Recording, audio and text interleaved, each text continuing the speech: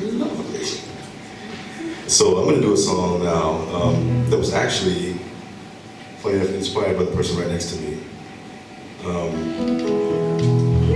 Really? We, as songwriters, we're always looking, with inspirations all around us, and sometimes you listen to, I'm just looking for something to write about. And we, Abe was one of my best friends in the whole world, and maybe the best. Lucky. And we were sitting around, and something came up with a comment about nice guys finishing last.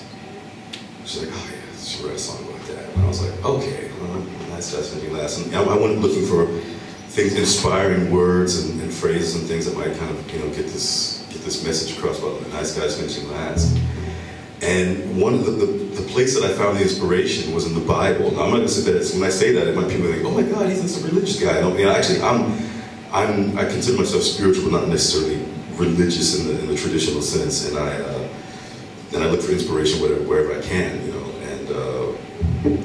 And this just happened to be in this case in the Bible. There's this famous saying, the last shall be the first, and the first shall be the last, right? Which kind of twists the meaning of what we were talking about. And so I took that and made this song. It's called Last One in Line.